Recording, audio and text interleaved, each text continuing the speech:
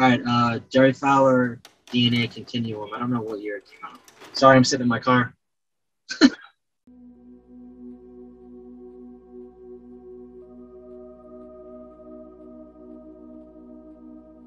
Spot is University of Minneapolis.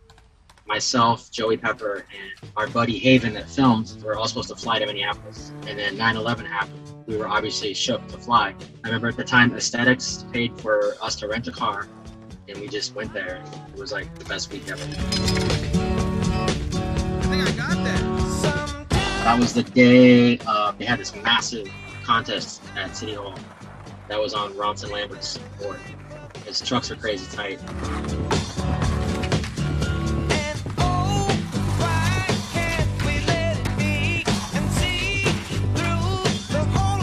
That spot's moved like 4 times.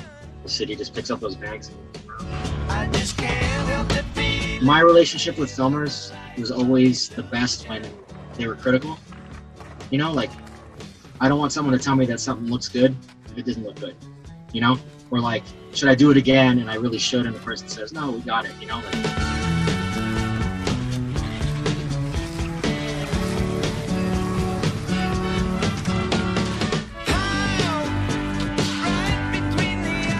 Frontside No Sides are like the hardest trick in the world for me. That was Haven on a cell phone filming. So this spot is awesome. It's in Dallas. This reminds me of Matt McCarroll, who passed away. He had a great eye. He just asked me to keep doing backsmiths. He was like up on this roof shooting, you know, and I just kept doing them, and it was kind of just led to this line. The spot's kind of random. It was on like a roof in Dallas, Minneapolis again. That's Rotterdam. San Juan, Puerto Rico. I broke my ankle right after this. There was a set of 3 stairs, and I wanted to fakie flip down them at the end of that line. Like, I always used to land no complies downstairs super hard, and I love landing hard, you know? And I just fucking tried to land it crazy hard and got my back foot. I mean, I got 3/4 of a line, but flew back to Boston with a broken ankle. That is Northeastern. Minneapolis again. Jeremy Ray told me he did tricks from flat on that. Frontside, no side to fakie, I think. I don't know if there is footage. I mean, Jeremy filmed for so much stuff, so who knows? It could be in some random video. Yeah, the back tail was the same day as that stuff. Costa nose grinded it too, right?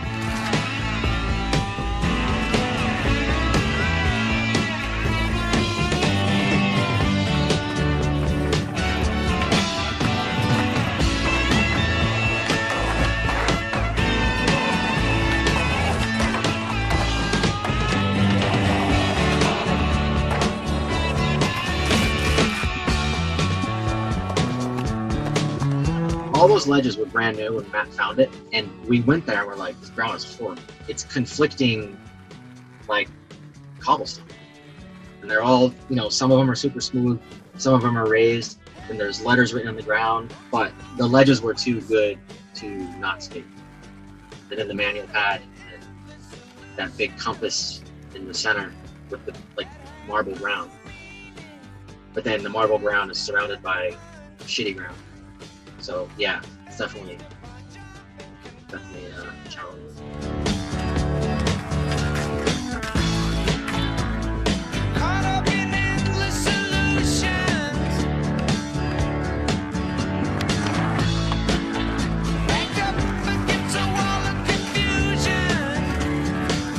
I've always loved no complies, even when they weren't cool. Like, I just liked doing them, and I kind of, that was just kind of me messing with it.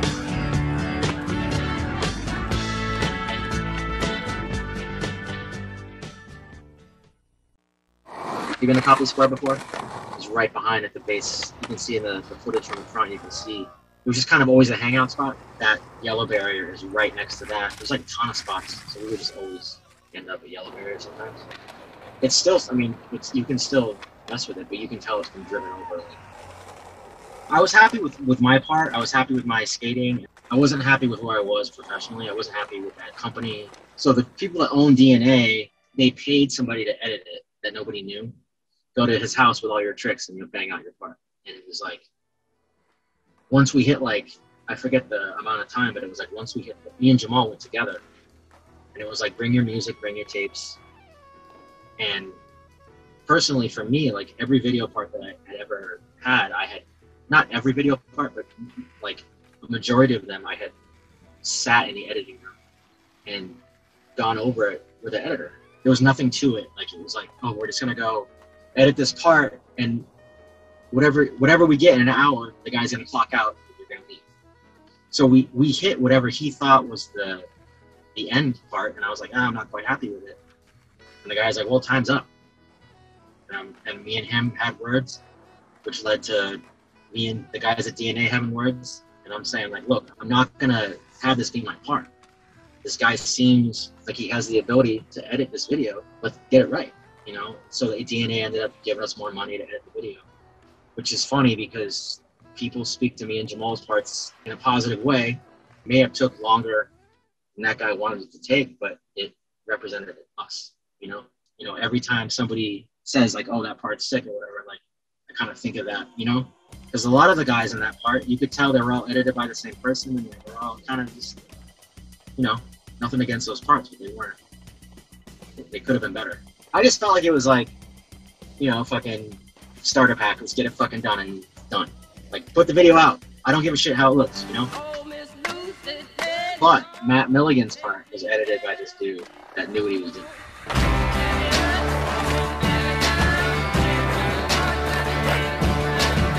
I just wish the people that were behind the scenes, that were, you know, really making the decisions, cared. You know, honestly, I like this part because it was a lot of travel, a lot of tricks that I'm proud of at a time in my life where I was very open, doing whatever I wanted to do, wherever I wanted to do it, with whoever I wanted to do it with. That's what this part represents to me, is like, I don't think about DNA license part. I just think about, like I said, there was a lot of just bad blood behind the scenes there. But I was really proud of, like, this is obviously my part, but I really love being in it with Jamal and kind of just sticking up for ourselves, you know?